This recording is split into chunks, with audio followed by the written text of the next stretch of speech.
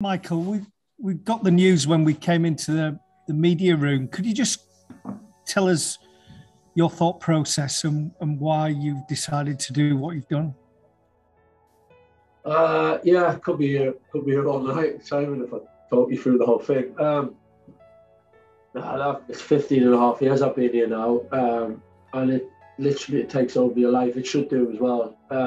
Dedicated everything I could possibly do to as a player, and obviously as a coach. And I promised my family when I was playing that after I'd finished playing, because you put so much into it, that I'd retire and we'd have a bit of time together. And it never happened. I came straight into coaching, and it consumes your time even more. Just in recent days, and it's just that good feeling that timing's right, feels right. It's not been easy to make the decision in that respect, but in terms of family and how I feel right now, I'm really content and happy and looking forward to what's ahead. But it's a roller coaster. It's been amazing. I've had incredible memories, some special nights. Tonight obviously was special. But tonight wasn't about me. It was the players and the fans, and experiencing them type of nights, which you should do. Could you tell me when you told your coaching team and also when you told the players? Yeah, I told the coaches, the kind of the immediate first team coaches. I told them today, around lunchtime, and then I told the players straight after the game. I didn't want anything to be about me today. It was all about the players and getting the right result. So I told them straight after the end of the game there in the changing room. So slightly emotional, obviously. Probably caught them off guard a little bit. But yeah, it's a terrific group of players, and I'm sure they'll go on to great things. I'll be supporting them. I'm not going anywhere. I'm still here. I'll be supporting them home. I'm supporting them away. My son's driving me mad to take them to an away game again. So I've told the players I'll be right behind them. Jim Conlon? Hi, Michael. Michael, what was it like the last few months working with Cristiano Ronaldo again and having him back in the club? Obviously, you've had some great times with Cristiano in the past. Yeah. Great to see how he's developed and matured. Actually, obviously he's older, he's a lot younger, as we all were, and to see kind of how he's gone full cycle and come towards not quite at the end of his career, obviously, but coming towards that the later stages. And I think just seeing how he goes about his business, how his mentality, his attitude, and obviously his quality. I mean, to score so many goals, and it's incredible. He's been terrific this week, especially for me. Things I've asked of him and the way he's gone about it, his business in and around the players. He's been absolutely top draw. So no surprise that he goes and scores again tonight. The perfect ending, really. Well done tonight, Michael, and well done on a successful caretaker stint as well. How do you look back on this little period? 3 matches, obviously 2 wins and a draw, and I just wonder, has it kind of changed your mindset on when you might want to step into management full time? It hasn't changed.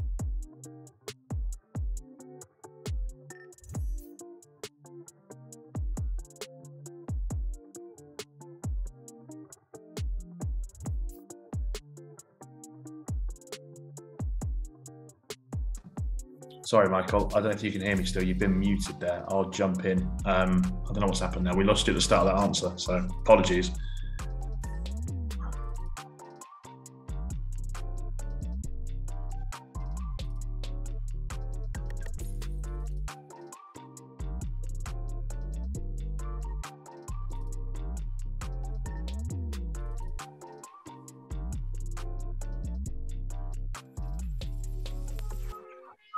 There we go. I think we've got you back again, Michael. Could you take the call? Now being deactivated. Thank you. Yeah, should we start again? I was just asking, obviously, about that stint as in caretaker charge, and obviously, you know, how much you enjoyed it and whether or not that's changed your mindset and when you might want to step into management full-time. I've enjoyed it, yeah. I mean, still can't hate the fact that I really shouldn't be in this position if everything had gone to plan. So initially, like I've said all week, was a little bit strange to get used to, but as it's gone, yeah, I've enjoyed it. Everyone's given me so much support, and the players and the staff, backroom staff especially, have been incredible with making my job a lot easier. Whatever happens in the future, I can honestly sit here and say, no, I've got no immediate plans, or I'm not chasing anything. I'm ready for a break. I'm ready for a deep breath, and to kind of take it all in, really. Well. Hi, Michael. I know you said you told the players after the game, but Bruno seemed to give you quite an endearing hug at the end. I just wondered what that might have been about. And also, have you spoken to Ralph about the team and your ideas and given him your input on what he might do with them? Yeah, Bruno's still moaning that I didn't play him last week. Listen, I've worked with the players closely for so long now, and we've got great respect for each other, and it's quite nice to have, nice to see. You know, I'm almost one of them. You know, we're in it together, and we've gone through some good times and some tougher times together. So I think that brings you closer together. This week certainly it's gone some way to doing that. And yeah, it's life, I suppose. That's football. But in terms of what going forward, yeah, I think it's hopefully tonight turns out to be a big result for the boys. You know, in given that belief that I keep driving onto them all week about that. Such a good group of players, and there's so many things they can achieve. There's things that we've got to do better. We know that, but I think the way they've gone about the business in these 3 games is credit to them. Showed a side that people maybe were questioning. So hopefully tonight turns the corner for them, and we can go on to in a good run of games to have a good run and finish the season strong. James Tucker. Michael, when you look at the last few years in coaching and what is involved to be successful and how time-consuming it is, how all-consuming it is it giving you a sort of a clear insight into whether that's actually something you want in your life going forward, or whether it's just something that is so all-consuming that takes over? You maybe want some pause for thought over. Yeah, listen, you got to go all in. You know, since I walked through the doors here, you know, it's pure dedication, and the club takes over your life. There's no getting away from it at any moment. You know, it's everywhere, for the good and for the bad. But that's you take that and you accept that, and being here, the highs and the lows are extreme. I've had a bit of both and experienced both. And the players have obviously done the same now in recent times. And, yeah, I have to say I've enjoyed it. Yeah, I've enjoyed it. What's next? I don't know. To be honest, I really don't know what's next. But I have enjoyed it as the week's gone on. Okay, we need to finish up now. So one from Brad Cox. Hey, Michael. I know you don't want to think about the future too much, but how long do you think it'll be before we see you and Ollie in the away end at some point? That's one of my biggest things. My son's desperate for me to take him, so it probably won't be very long. I'll be onto the place for tickets, probably to try to nick some comps off them for the away end.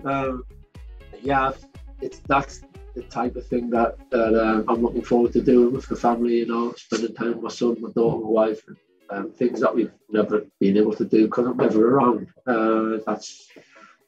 That's part of the reason, one of the biggest reasons that I've made my decision. So it probably won't be very long is the answer to your question.